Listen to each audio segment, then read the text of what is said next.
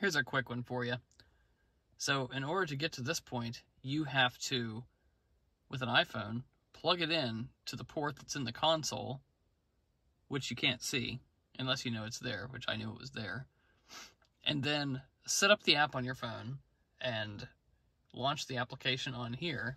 And from that point, you can open the quick guide, pick your year of vehicle,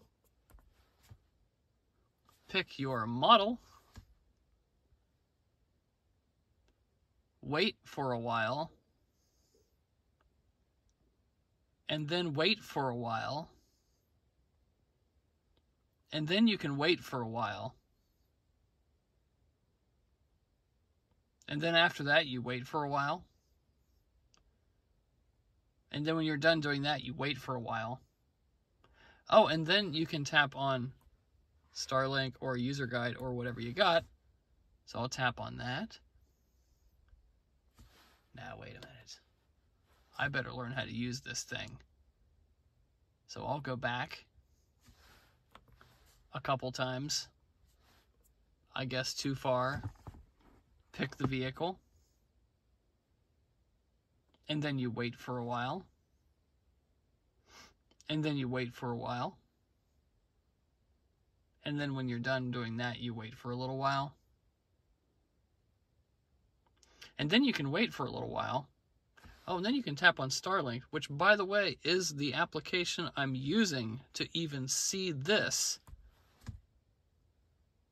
And maybe I want to learn about some of the controls, so I'll tap on controls. And, okay, so Starlink controls, I guess. I'll tap on that.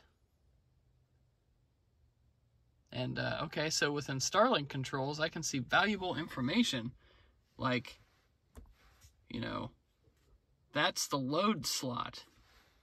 Okay, and then how about this one right here? Oh, that's the eject button, which has nothing to do with Starlink controls. And let me back up a little bit here first. If you look right here, you can see you've got home, phone, and apps. I'll turn on my lights. That doesn't even match the vehicle that I'm driving. That's not even the right selection of buttons on this head unit. I just can't believe how horrible this is. It's truly, truly terrible. And as much as I love my Forester, Subaru should be ashamed that they ever put this out here. Who is going to not know how to use the load slot and the eject button, but have gotten this far to connect their phone and go through all this setup to see that? Waste of time, waste my life, and now I've wasted some of yours, so sorry. But anyway, thanks for bearing with me to this point. I think I'll hit the eject button.